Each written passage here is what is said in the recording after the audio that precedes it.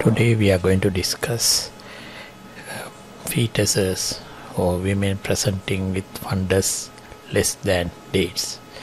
Their common question is, "Doctor, is my baby small?" This is one of the commonest problems which we encounter in antenatal clinics. So we will see what we can do about it.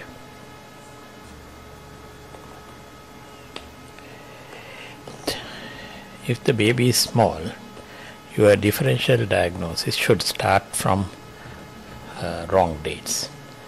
Or is it abnormal fetus? No, is the baby dead already, intrauterine death? Or is the baby small for days, or small for gestational age? Or is the baby growth restricted? Is there any problem with lico? Is it losing? Is the woman leaking lico? Is there a malpresentation or malposition of the fetus? These are the differential diagnoses which you need to consider before committing only to small for dates or growth restriction. One of your first question is this baby really small? How can I confirm it? What are the causes for small fetus? And how can we monitor a small baby inside the mother's womb? And can I do anything to improve its well-being or growth? And when should we really deliver them? And what are the long-term effects of a long-term effects of a small baby in its adult life? And what should we do to look after immediately after birth of a small baby? Right, we'll start answering these questions one by one. Is this baby really small? Now, growth is defined in various ways. Now, one of the commonest definition is growth is an expression of genetic potential to grow in a way that is neither constrained nor promoted by internal or external factors. That is called the normal fetal growth.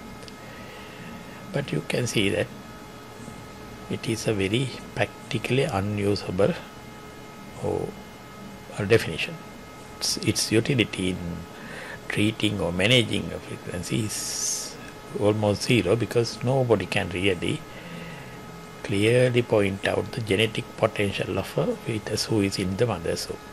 True, we can guess with the mother's size, father's size, and other factors like nutrition, poor social condition, that the baby may be large or small, but still that is not a good way of assessing somebody's growth or defining growth. Then we need to learn a little bit about intrauterine growth. It is generally following a 16-week rule. In the first 16 weeks, all cell divisions are uniform. And in the second 16 weeks, there's cell division plus growth.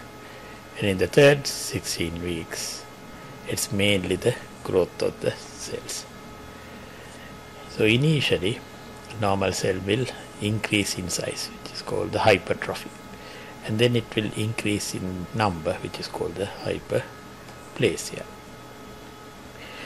So generally the growth is related to the gestational age of the fetus. If born preterm, the birth weight is obviously small, and birth weight is only objective parameter which is observable at birth, which can indicate how well a baby has been growing in the womb. With ultrasound biometry, we can estimate or calculate intrauterine weights as well by using various formula. Whereas at birth, since we can have a concrete measurement, we categorize by the fetuses who are born by birth weight into low birth weight, very low birth weight, and extremely low birth weight, being less than 2,500, less than 1,500, or less than 1,000 grams at birth. And this classification ignores gestational age. It doesn't care about what the gestational age of the baby is. So it's a classification which takes into account only the weight, no gestation. Baby born by low birth weights, so can be preterm, maybe a small baby, constitutionally small. That means the whole family has been delivering small babies, so this baby is also small. Or it may be small because of the restriction of its growth. So we can plot the birth weight and gestational age and then put the weights of the babies against their gestational age. Suppose at 37 weeks somebody's weight falls at 2500, then it is in the range between lower 10th centile or upper 90th centile. So this is an appropriate size baby. But if at the same POA, if the baby's weight is around 2000 grams, this baby is small, it falls below the 10th centile. So we can classify a birth weight of a baby and then plot it against the gestational age, and then for a given population we can identify babies who are large, appropriate or small for gestational age or the gestational dates. We know that the birth weight has another significance. If the birth weight is poor or low, perinatal mortality is high. So generally a baby is taken as small for gestational age when it is estimated fetal weight or abdominal circumference, which are the two parameters which are very sensitive to growth or restriction, is less than the 10th centile for that population. If it is less than 3rd centile, it is called severe gestation, small for gestational age. But being small doesn't always mean that they are growth restricted. Majority of the babies who fall below 10th centile are actually constitutionally small. So we need to clear in our mind that growth restriction or fetal growth restriction is not synonymous or equal to small for gestational age. About 50 to 70% of the small for gestational age babies are actually constitutionally small, and they have fetal growth appropriate for maternal size and ethnicity. So your ethnicity, your mother's size, plays a big part in influencing your growth.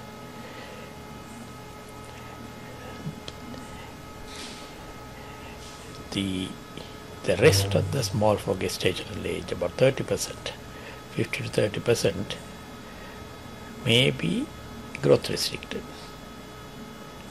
And the amount of babies who are growth restricted actually increases when you have severe SGA or birth weight less than 3rd centile. So when babies fall into that level, majority of them are really growth restricted fetuses. When we take growth restriction, it implies a pathological restriction, not the normal growth potential.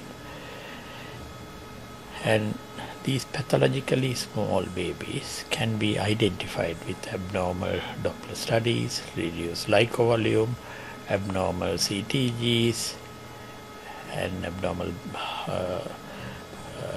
biophysical profiles as abnormal because their bodily functions are affected.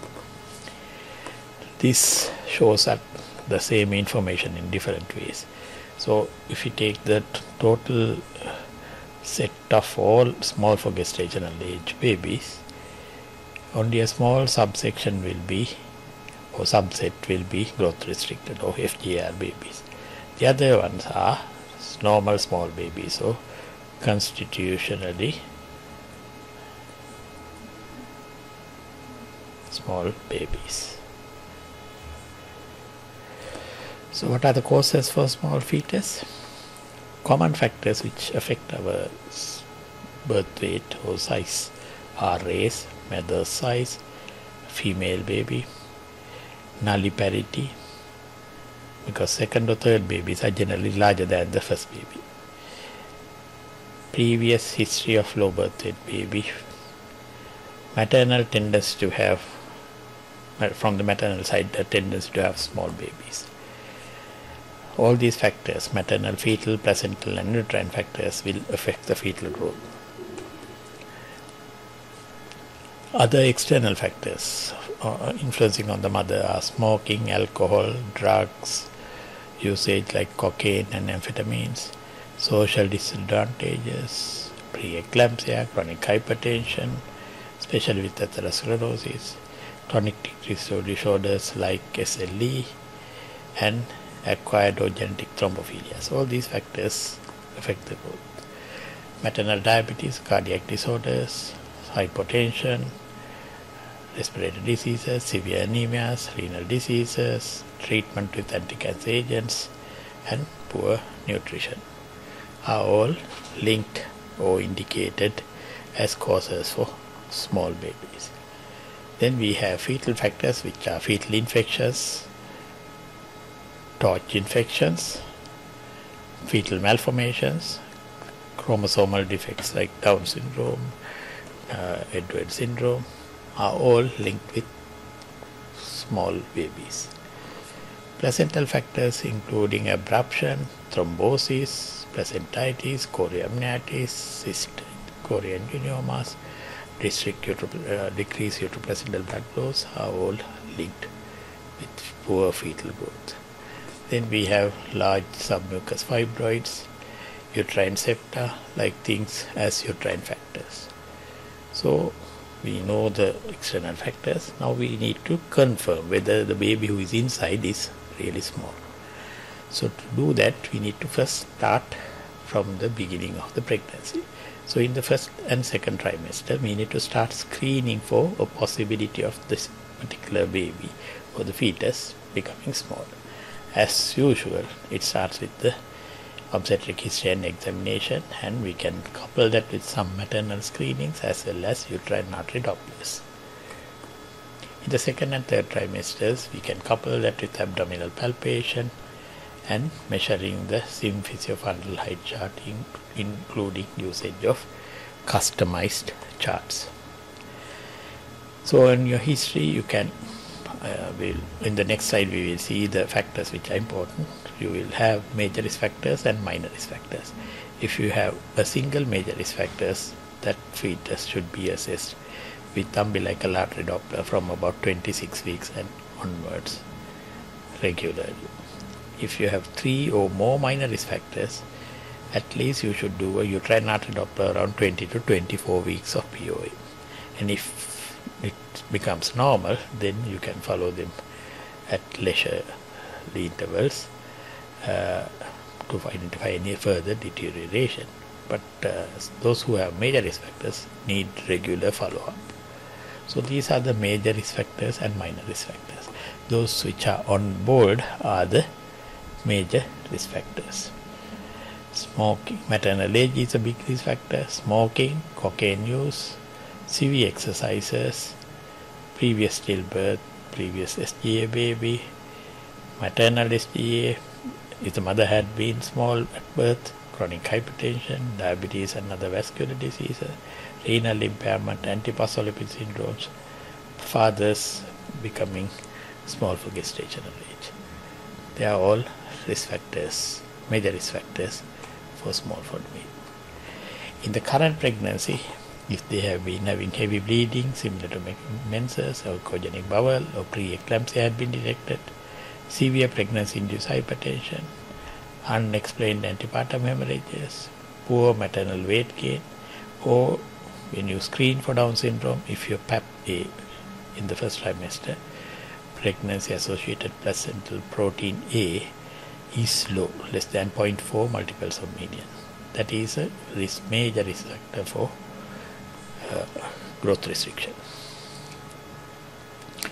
So this slide summarizes what you need to do. Minor risk factors 3 or more, major risk factors 1 risk factor.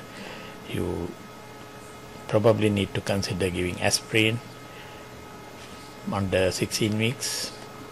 It can be started even at 9-10 weeks and onwards, and continue till 34-36 weeks. And reassess if you have any suspicion of Down syndrome, reassess around 20 weeks. And if you have even a single risk factor, they should have uterine umbilical artery Doppler from 26 weeks and onwards. If you have 3 or more minor risk factors, do a uterine artery Doppler around 20 to 24 weeks. If it is normal, then you continue with fetal size assessment and umbilical artery Doppler in 3rd trimester. If it is abnormal, you start monitoring from then onwards. Even from 20 weeks onwards, you should be starting umbilical artery Doppler assessments. And then, depending on the institutional policy, you can continue assessment in the 3rd trimester regularly, especially if the woman is having pregnancy-induced hypertension or antepartum hemorrhage. The baby needs regular growth assessments. I mentioned earlier that biochemical markers like PAP-A, if you detect it accidentally, if it is low, is a good indicator of future growth restriction. So we can actually predict to a certain extent of a fetus who is going to be small in future. Uterine artery Doppler has another prediction ability in high risk population, high risk patient population. So if the mother or the fetus has certain risk factors, minor or major, doing this, especially minor criteria, if doing this will help us to identify those fetuses who are at risk. You do it around 20 to 24 weeks, and if you see any notching in the uterine artery blood flow, this is the notch, this one doesn't, this one has. This is abnormal, this is normal, this is abnormal. You can identify and treat. In low risk people, it is not really indicated, but if you are high risk, you can identify. And it loses its value after 20 to 24 weeks. So doing it later in pregnancy is probably not useful because it becomes normal. And repeating uterine artery Doppler later is of limited value. As I mentioned, if you see any abnormality, start doing umbilical artery Doppler early.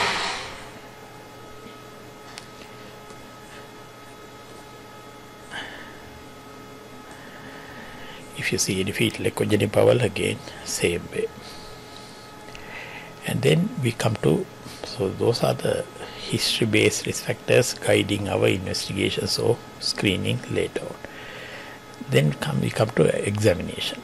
If you see fundal symphysis fundal height or abdominal palpation, you can use that to identify or screen for possible growth restricted fetuses. And generally from about 20 weeks or 24 weeks we can use it, and if it is done with the same examiner using a tape, its accuracy is around 50 to 60%, and if it is plotted on a customized chart based on a particular population, it may have a better accuracy. So this is a customized antenatal growth chart which is available in www.gestation.net website. It has originated in Midlands in UK. You can utilize that, choosing Indian population data for our calculation and generate a customized growth chart for Sri Lankan women as well. You need to choose the ethnicity as Indian. That will give us a fairly good estimation of predicted gestation, symphysis fundal height, and you can plot that, and it is said that it increases. There are people who contradict that and dispute its accuracy, but still RCOJ is still recommending plotting on a customized chart. So if you can use that, and if the symphysis fundal height plotted on a customized chart falls somewhere here, this is a small baby. If it is here between these two lines, it is normal. If it is here, it's abnormally large, and they should have ultrasound scan for growth assessment. There are certain factors which will impact on the symphysis fundal height. Obviously, large babies, obese mother, women with fibroids or polyhydramnios are not good candidates for fundal height measurements. Right, now we have gone through the history and examination and plotted the fundal height, and baby looks small. Now we need to identify whether this baby is really small or abnormally small. That means constitutionally small or abnormally small baby. So we need to find out the optimum method of diagnosing a SGA baby from a FGAR baby. Generally what we use are abdominal circumference or estimated fetal weight, you calculated using various formulae which are available, and plot them on a growth chart. And you need to do it regularly in serial assessment and plot them on a growth chart. You can see same women. You can see, yes, large mother, tall mother has a tall large baby, small mother has a small baby. So various populations will have various ultrasound growth charts. You can use one of them. We have one for Sri Lanka, developed by Professor Tirandias, and several other charts are available for international population like WHO charts and intergrowth charts. All of them can be utilized. Nobody really knows which is accurate. There are disputes, controversies, but still, if you are unit users one, better to stick with that. You can use them to plot the measurements of the fetal biometry. And you have to follow those patients with regular, every third week or so, of biometry. Doing biometry more than less than 2 weeks interval is useless. So any change in the abdominal circumference or estimated fetal weight detected on fetal biometry can help us to identify fetal growth restriction. But doing that on every patient at all the time in the pregnancy is useless. Doing it in the third trimester is not found to be very useful unless you have suspicion of a late onset IUGR. In those patients you may have to use it. Then you measure two measurements, abdominal circumference or EFW, at least 3 weeks apart. That will minimize the false positive rates of growth restriction. So you need to plot, say the values are like this, and you have one observation and the second observation. If it falls like this, it is normal. If it falls like this, it is abnormal. So it will help you to pick the growth, slowing down of growth of the fetus. And in those cases, you can start doing regular fetal assessment and well as Doppler studies. Right. Now we have found a fetus who is small for gestational age. We need to identify whether they are really growth restricted or not. So we need to do certain investigations. The best investigation is actually again ultrasound. You need to first rule out any anatomical abnormalities as well as any evidence of congenital infections, especially if you see this growth slowing down in early fetal life, say before 32 weeks. generally around 20 to 26 weeks or so. If the growth slowing down is noted, those babies are classified as early onset IUGR or early onset growth restriction, which may be due to a congenital infection, congenital anomaly, chromosomal anomaly, and other cases. So you may have to think about doing karyotyping, a detailed anatomical survey, as well as uterine artery Doppler in those cases. Some people are suggesting doing serological screening for CMV and toxoplasma if you suspect them as having severe SGA. Syphilis and malaria are other causes. Doing uterine artery Doppler late in the pregnancy around third trimester are not that useful. So we have identified a small baby. We confirmed that with ultrasound measurements, and now we are following them up with various Doppler and other parameters to monitor. The monitoring is actually to identify the babies who are going into real hypoxia or acidemia. Acidemia is due to hypoxia due to increased lactic acid. So to identify them and to deliver them timely so that irreversible brain damage or death is prevented, we need to do it carefully. So the measurements, out of the measurements, the first line of assault is using umbilical artery Doppler. It's the primary tool of surveillance tool in small for gestational age babies. If at any time, if your umbilical artery Dopplers are normal, all indices are normal, you can repeat the observations in 14 days. If the baby is severely growth restricted or severe SGA, then you need to do more frequent umbilical artery Dopplers. So these are the indices which we use: resistivity index, pulsatility index, OSD ratios. You don't need to really worry about details about these measurements, but they are used to calculate various fetal abnormalities in the blood flows. And if these indices are abnormal, it doesn't mean that you need to deliver always. It always means you need to start monitoring the baby more frequently until when you see the end diastolic velocities disappear, then you need to incorporate other measurements or observations as well. Until that point, you can easily continue the pregnancy because the baby is still doing okay. So systolic diastolic ratios change.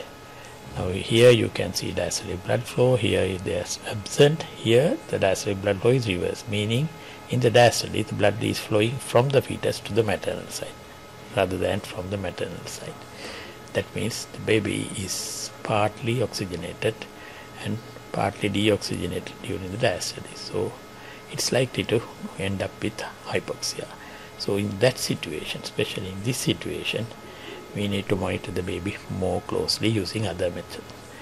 The next method, when you are suspecting hypoxia to a fetus, is look at its heart, which is cardiotocography. So you do cardiotocography using not the visual estimation, using a computerized analysis of the short-term variation. And depending on the POA, various parameters are there or cutoff marks are there. If short-term variations are low or absent, that baby is at higher risk of myocardial depression, suppression, and is at risk of death. So if the CTG, computerized CTG is abnormal, you need to think about delivery. Then we have amniotic fluid volumes.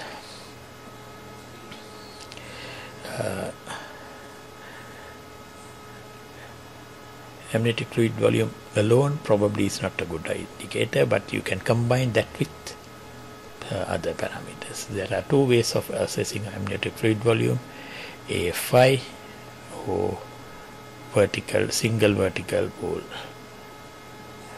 Single vertical pool is good enough. Deepest pool of the amniotic fluid can be assessed. Then we have biophysical profile, again a time consuming method, but if you combine that with Dopplers and computerized CTGs, it will help your decision making process. But doing alone is not a useful thing. Then comes another Doppler parameter, which is called the middle cerebral artery. Now we know that the baby's brain and the heart are the prime organs which the baby will try to salvage or save at any cost. So when the baby is faced with hypoxia, the brain's blood vessels start dilating and getting as much blood as possible, and sometimes it shuts down blood flow to unnecessary areas like gut, kidney and other places. So that is why when growth restricted babies have low LICO volumes, because they don't produce urine, the renal blood flow is reduced, gut is completely cut down, and all the blood is diverted to the heart and the brain. Brain blood vessels are dilated, and it is shown by changes in the blood flow of the middle cerebral artery, and that can be used to predict acidosis at birth or the hypoxia of the baby. So in a normal fetus, the middle cerebral artery blood flow is like this. There's no diastolic flow, but in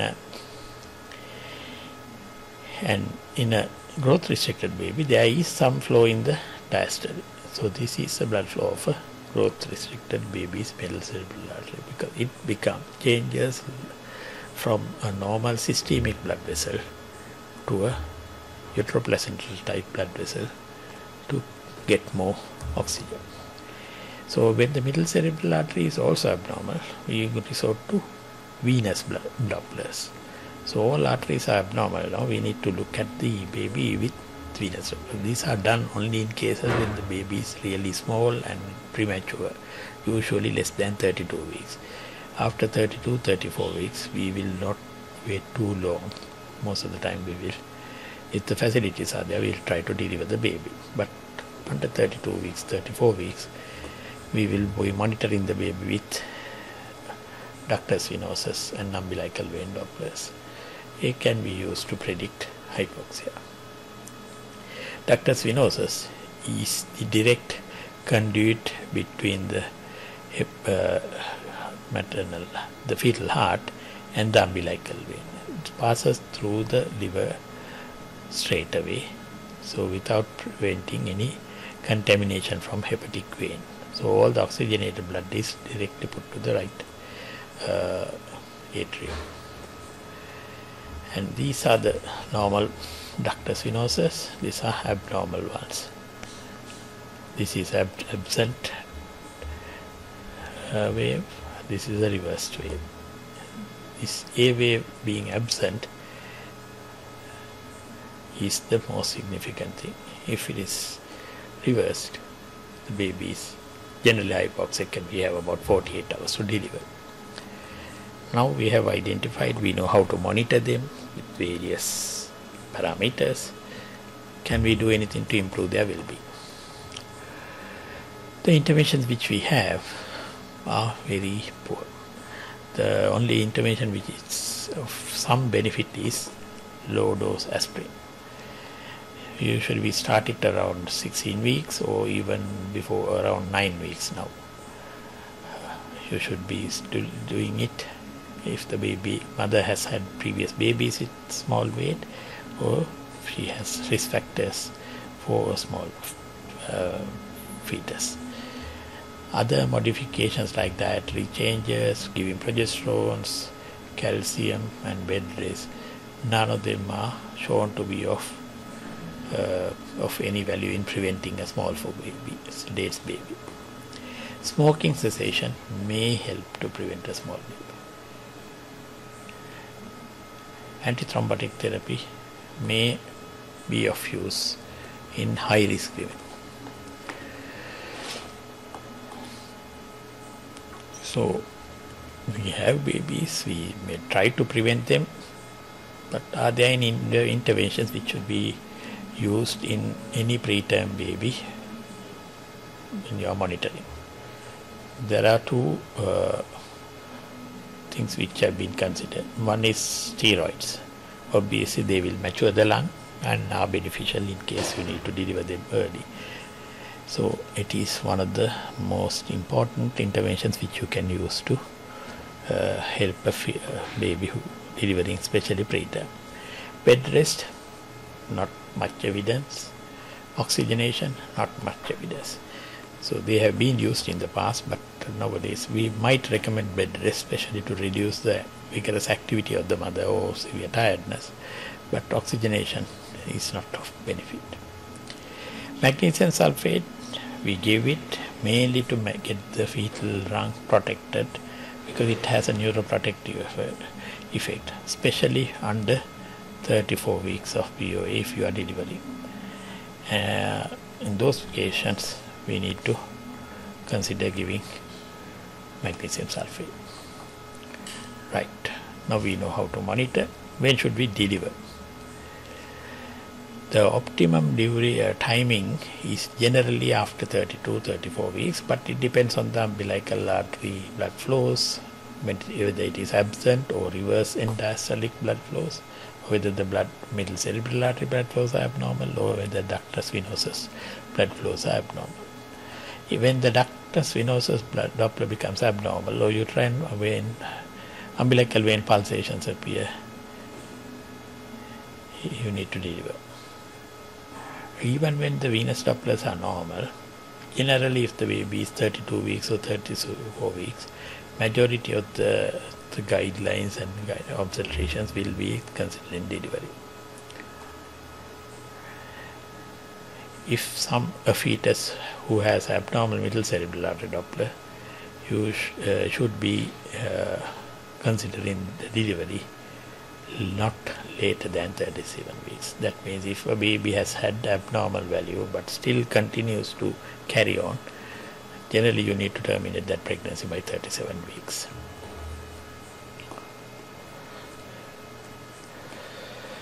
How should we deliver? If the small for dates baby,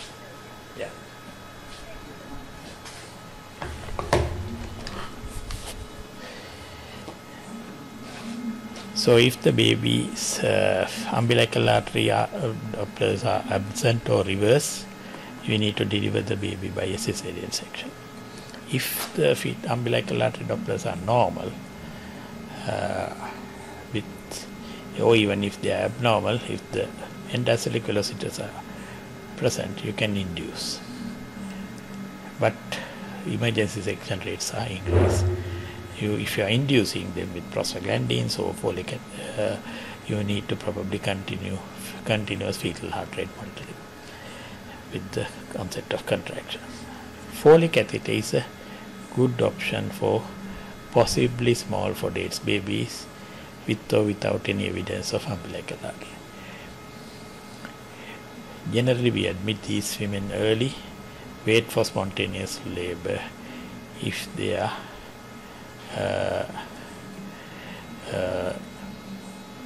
willing for a normal vaginal delivery. So this slide summarizes what we do. So we screen with fundal height chart, we screen with history and biochemistry and uterine artery Dopplers. If those are abnormal, we do umbilical artery Dopplers. And if they are normal, we do repeat measurements, umbilical, middle cerebral artery and fetal biometry every second week or more. And if they are present, we repeat them until delivery at 37 weeks. If they are abnormal or absent or reverse end-diastolic flow, in those cases we go for ductus venosus, middle cerebral, computerized CTG, and then generally we deliver by 32 weeks or even between 30 and 32 weeks if the ductus venosus getting abnormal or computerized CTG is abnormal. So what are the long-term outcomes of these babies? Generally, perinatal outcomes are poor in severe or extremely low birth weight babies or severe SGA babies. So about 20% of small for age babies have growth below 5th centile after the delivery. So they don't do well. And they are at increased risk of reduction in maternal feeling of fetal movement, so they always present with reduced fetal movement. So that is one point for your attention.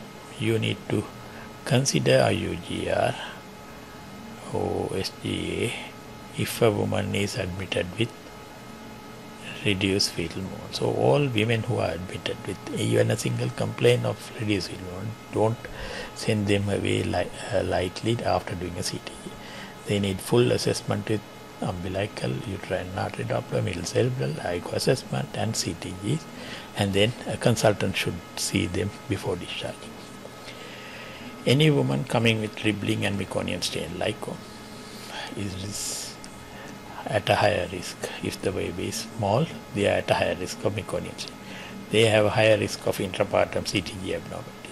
They have very high risk of intrafetal deaths. They have high risk of hypoxic ischemic encephalopathy. They have high risk of poor neurological development. They have delays in cognitive development. They can die suddenly after delivery. And they have higher, in adult life, they are at higher risk of having type 2 diabetes and hypertension. Good catch-up growth in the first few months of life may predict a healthy outcome in the adult life, but still people doubt that. How do we care for the baby after the delivery? Well, as always, when you are in trouble, call your neonatologist to rescue. They are your savior. So treat your neonatologist with care. Thank you.